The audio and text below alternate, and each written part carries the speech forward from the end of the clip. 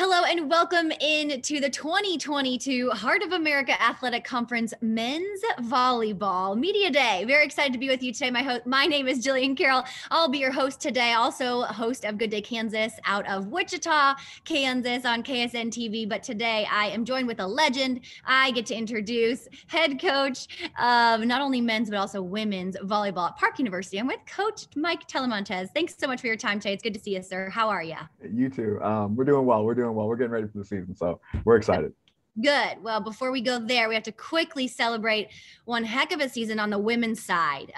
You made it all the way to the big game. I heard it was an incredibly exciting contest, and you walked away with NAIA AVCA Coach of the Year accolades. So congrats on that. What's your level of excitement in regards to the women's season? Oh, it was. It's still kind of hard to put into words because we struggled to start the season. We came out of the gate 3-2, so just not our normal start, and then we ripped off 31 in a row. So we kind of got it together. So I was really proud of the group. It was a lot of fun to coach them, especially like getting to the finals. Mobap was a great team. They bested us in the finals. Congratulations to Chris. Great job. They're now the defending back-to-back champions. They did a great job. But one of the biggest moments was when we upset Jamestown in the semis.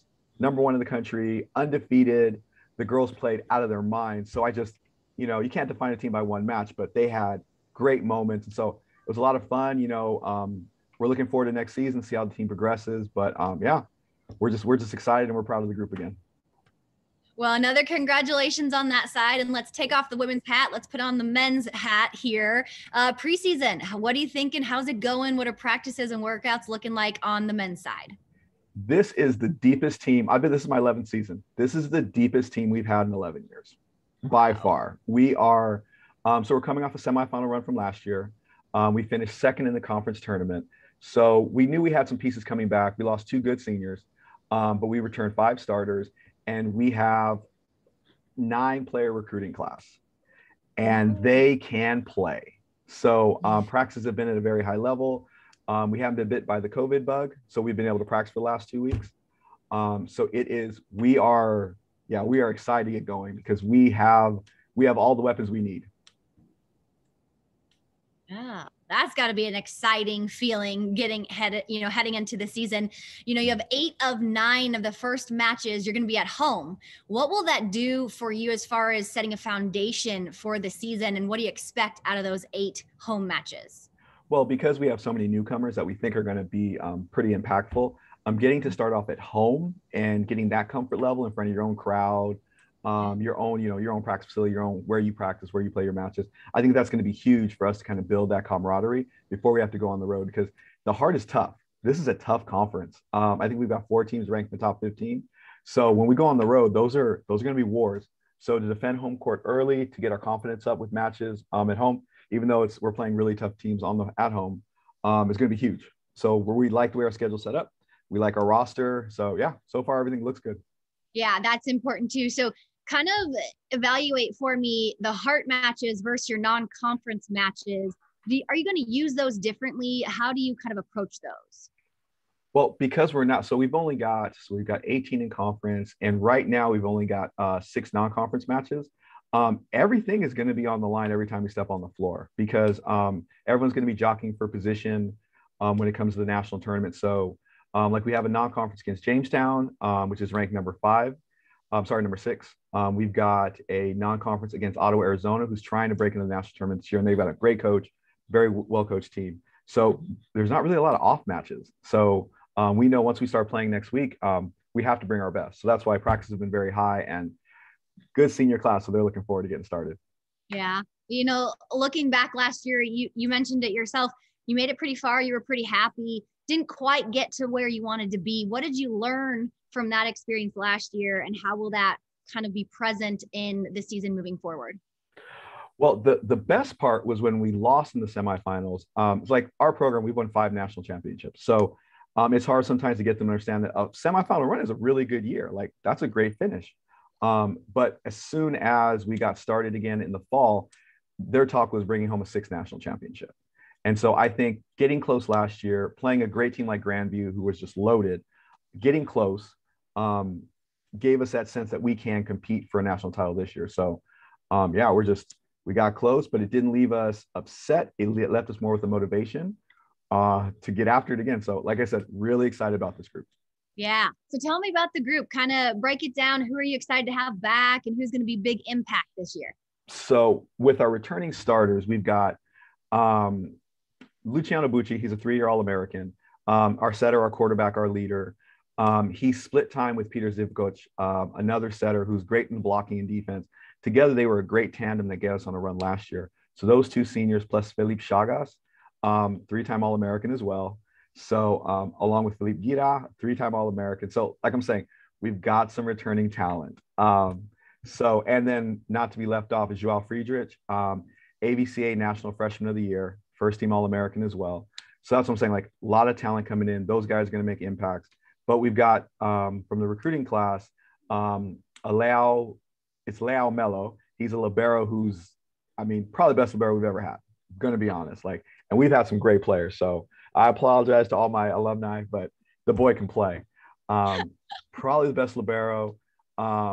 Daniel is a transfer out of Warner from Florida. Great athlete. Nick, great freshman, just got here. We got a kid named Tommy who's just 17, but he's 6'7". So, he's still growing into his body, So the group is good. I don't think we're going to have nights where it's just one player who's going to be great. Like we have a great opposite in Gabe. So I don't think it's going to be one night where it's just the same guys are going to go off for us. Yeah. Whatever the defense tries to take away, we're going to be able to hurt them in other places. So that's why, it's going to be fun and we're going to be tough to stop. Yeah. So what is it going to take? It sounds like you've got the team. What is it going to take to exceed last year's fantastic season, but bring home that 6th championship? We need to stay focused on the day-to-day. What happened early in the season, which hurt us in the rankings, was we just weren't good early on. We took a couple of losses on the road. That's why I'm glad we're not on the road to start. We took a tough road loss at Mobile. We lost at Mobile, both really good teams, tough places to play. This year it's flipped. We get more home games to start. So I think we'll be ready once we go on the road. And I think this group really understands that it's the day-to-day grind that'll get us ready for the tournament. So no, we're in a great place. Yeah. Entering your 11th season in NAIA volleyball, you maybe know this sport and this league better than anyone. Can you share with us just your thoughts on the evolution of the game across not only NAIA, but also the Heart itself? Oh, well, when I started, you maybe had 3 or 4 teams that were contending for a national title, to be completely honest. It was top loaded. Now the depth of the NAIA, the amount of teams that can play, the players that are in the NAIA now, that's why we said any given night, that's why we have to be ready to go. It is just, and it's great. It's great for the sport. It's great for the Heart because these teams are loaded. And then I think what's also been cool is that it's such a big deal to be a men's coach at the collegiate level. You've got a lot of really great coaches. Like Donan from Grandview went straight from the NAIA to Division I Ball State. So he made that jump because just the level of play, he can do that. So our conference is loaded with really good coaches. There's a lot of great coaches across the country. So it's just a fun challenge.